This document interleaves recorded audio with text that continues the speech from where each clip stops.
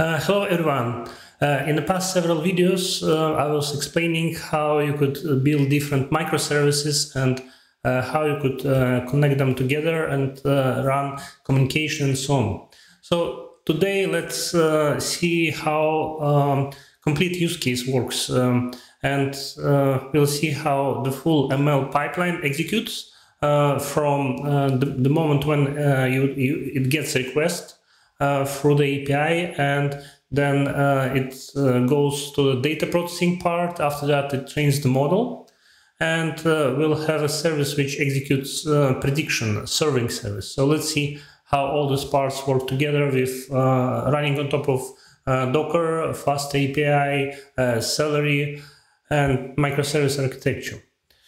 Let's jump into my screen, and as I already explained in the previous videos, all the demos that I'm doing are based on our open source product or project called Skipper. And the idea is to build simple and reliable ML workflow which could be used in your own projects as well. And I have a diagram over here, and for you to understand it better, what I'll be showing today. Today I'll show Fast API endpoint, then I'll show how it calls and how it sends the request to train the model. This includes data processing, model training services, and next we'll see how to execute serving prediction part, how to call that service. And yeah, I'll follow it step by step, so you would be able to execute the same on your environment as well, because all the source code is there, is available. You would need to, if you don't have RabbitMQ, in the repository you will find a Docker Compose file which you could run and bring up the RabbitMQ environment, and after that you could start service one by one in the same way as I do. Okay, so let's start with the engine. This is the service which accepts requests, right? So let's go over here to engine, and then we have listed steps how to start this project, how to start it locally. I don't need to install requirements because requirements are already installed on my machine, so I just jump into the instruction where you would see how to start Fast API. Okay, then I already prepared 4 terminals. The first one will run Fast API and Celery. Second one will run data service. Third one training service, and the last one will be responsible to run prediction. Okay, so we start Fast API. Okay, that's error is expected because yeah, we are in the wrong directory. Sorry for that. So let's go to engine, and let's run application from here. Okay, Fast API is up and running. The next step, if we go to the instructions, is to start a Celery task. We do it in a second tab in the same terminal. So we start a Celery distributed queue, and this queue is responsible to handle in asynchronous way all the requests that are coming from Fast API. So if there are long-running tasks, then it makes sense to use Celery. In this way, you would not block your API endpoint, and you would retrieve information about the task when task is complete at a certain point of time later, and then you would return the response. Okay, and so our endpoint is started. So next, let's start data processing service. So let's go to list of services over here and to data service, and this is how we start. Basically, in this case, this is how we start the service. Later, in next versions of this project, I'll wrap all the services into the container, and then you would be able to just start up the service by starting a container. For now, we just run directly the source code. Okay, so this is window for service responsible for data processing. It's up and running, and the good thing that training service and prediction service, you start exactly in the same way like data processing service. So we don't need now to go and check instructions. So I just start training service, and it started, and then I start prediction service, which is called a serving service, serving serving the model functionality. Okay, so it's now all up and running, and at this moment we can start and test endpoint and to see how it works all together. To find reference for endpoint, we go to the engine, and here below we have URL which points to local host, because now this workflow runs on the local. We point over here and we open Fast API, Swagger, basically a documentation which helps us to test our endpoint in a simple way. There's no need to use any external tool. We just test it directly in the browser.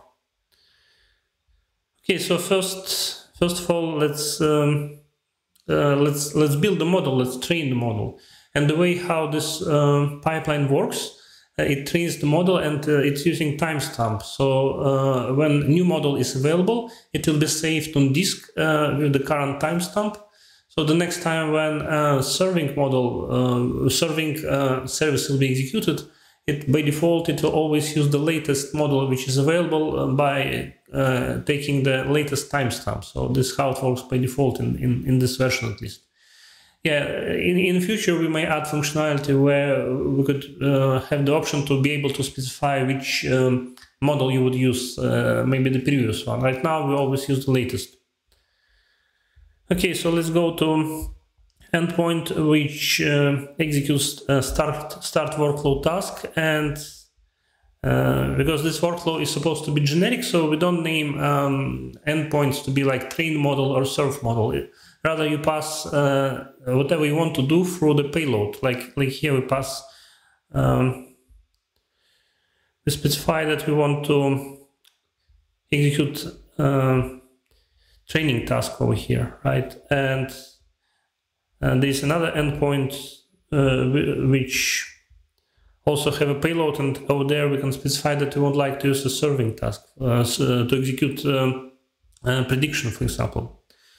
And because payload is, we're using the same payload structure for both tasks, and by the way, this one is asynchronous tasks. Start workflow task flow is asynchronous task, which means it will execute, and it will leave logic to run on a server, and it will return your task ID. So later you would use this task ID to check if task is still running, and if it's done, then you could get the result. And this portion of data we don't need actually for the training part, so I can delete it. And we specify that this task is training. Payload, we need to specify how much of data we'll use for validation.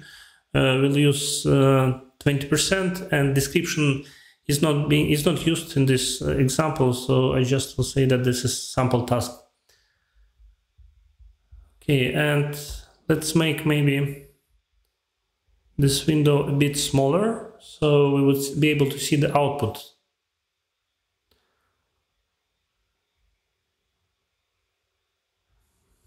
Okay, or yeah, it's fine. Let's say that we keep it like that, and we execute training task. We go over here, and we see that training is executed, task is complete. So model was built because we see on a salary that it returns a message that says task is completed. That's fine. And okay, let's now run prediction. And by the way, let's check one thing. So when we submitted task for training, we got back task ID as a result, and it says that it's processing, right? So now we can go to another endpoint where we could check the status of the task. So now when model is trained, it should say that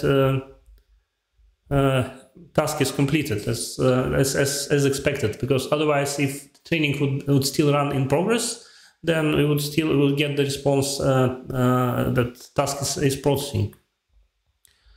Okay, so now let's go to endpoint where we execute synchronous tasks, where we don't wait, because serving usually is fast, and we don't need to create request and then wait until it will be completed like we did for training. part. So serving executes fast, and for that we use synchronous request. So we got payload here, and to save time, I prepared the sample payload. Okay, and then we go and execute. And we get back the response. Our model predicts two variables at once, price and PT ratio. So for that payload, we got back the response. And let's see what is visible in the log.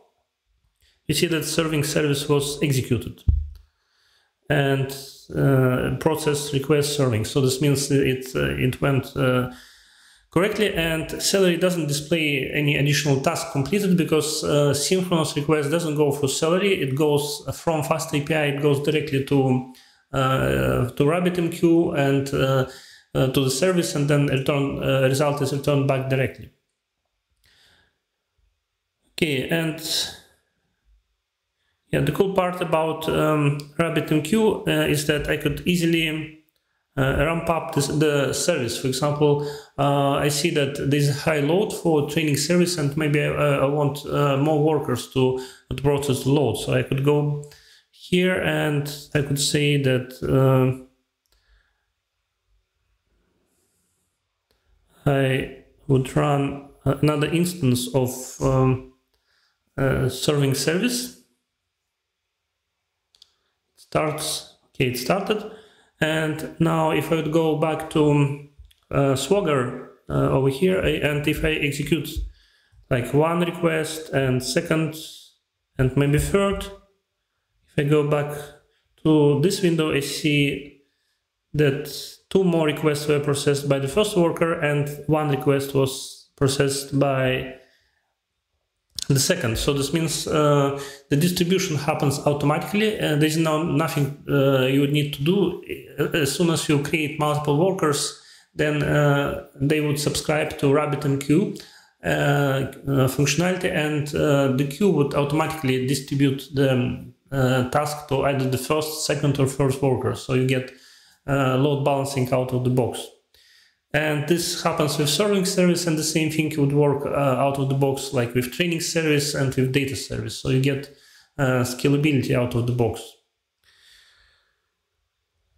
Okay, so thanks for watching. Hopefully this is useful, and I was trying to explain how this whole workflow works from the beginning to the end, and what you could expect in the future, where the areas we are working on is one of them is we want to build a reusable library that would simplify in this workflow operation with the RabbitMQ functionality.